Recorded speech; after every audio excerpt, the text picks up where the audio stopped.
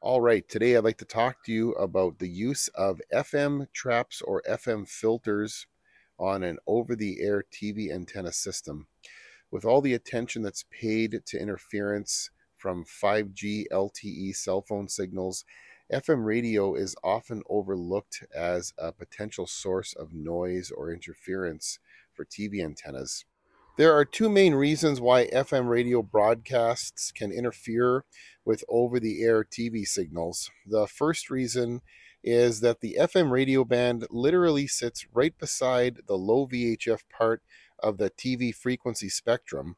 Channels 2 through 6 broadcast from 54 to 88 megahertz, and FM radio is right next door, transmitting from 88 to 108 megahertz.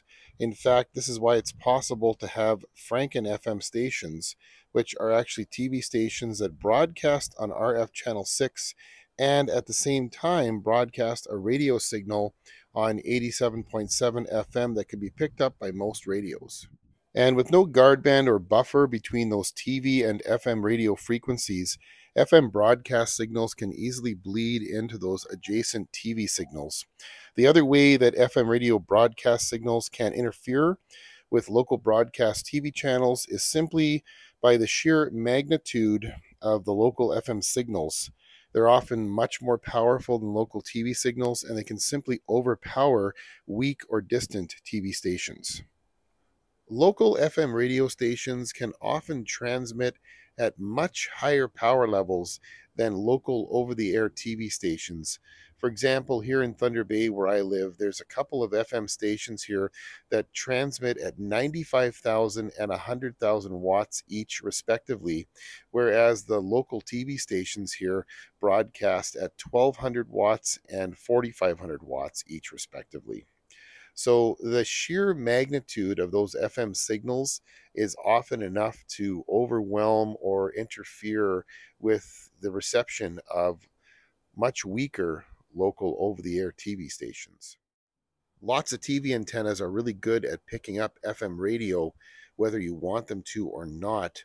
In fact, a lot of TV antennas are actually marketed as VHF, UHF, and FM antennas, and this is why it's possible to use a TV antenna to pick up FM radio, much in the same way a lot of FM radio antennas can actually be used to receive TV stations.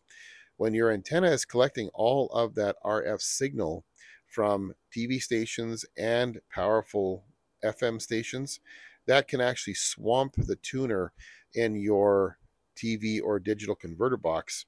And that's where reception problems start. Those powerful FM signals can cause picture freezing, picture loss, sound loss, pixelation, all kinds of problems on weaker local or distant TV stations. If you have eliminated 5G LTE cell phone signals or other sources of noise as potential interference in your TV antenna signals, then it is possible a local FM station might be overpowering one or more TV signals in your area, and you might want to try installing an FM trap or FM filter to see if it helps.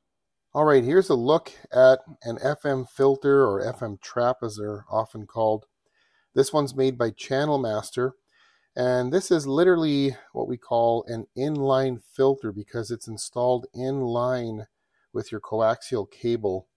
This side here says right on it, from antenna.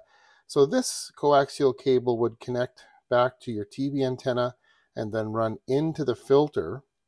And then the filtering of the FM frequencies happens. And then the output side is here to TV or amplifier. This end gets connected to your television, digital converter box, or amplifier. And if we look closely at the filtering frequencies written here on the label of the filter, the pass band is from 5 to 87 megahertz. That's the low VHF TV frequencies. And then on the other side is 125 to 2000 megahertz. That's definitely wide enough of a spectrum for the high VHF and UHF TV frequencies to pass. And in between, the block band is from 88 to 124 megahertz. So that covers the FM radio frequency spectrum to filter out any FM stations that might possibly be causing interference problems for you. Here's a closer look at what's going on with this channel master filter. The input side that comes in from the TV antenna has the right kind of connector, a barrel connector, to receive the coaxial cable from your antenna. And the output side actually has a threaded insert here. You're going to have to use one of these barrel connectors or couplers. Install it like that, and then you can make the connection to your coaxial cable on the output side that goes to your TV, amplifier, or digital converter box. This is an older FM trap made by Radio Shack. And again, you can see it's very simple. It's got an inside and an outside. And the inside is the cable that comes in from your TV antenna. And then the outside would connect to your TV tuner, digital converter box, or if you're using an amplifier, it would go to your amplifier and then to your TV or digital converter box. Keep in mind that if you're using any kind of amplifier or preamp in your TV antenna system, that can actually make a noise problem worse. Amplifiers do not discriminate between TV signals, FM signals, or RF noise from other sources. They're going to amplify signals and noise alike. And this is where an FM trap might actually help the situation. And this also means that the ideal location for an FM trap or FM filter is to place it after your TV antenna, but before any amplifier or preamp in the system.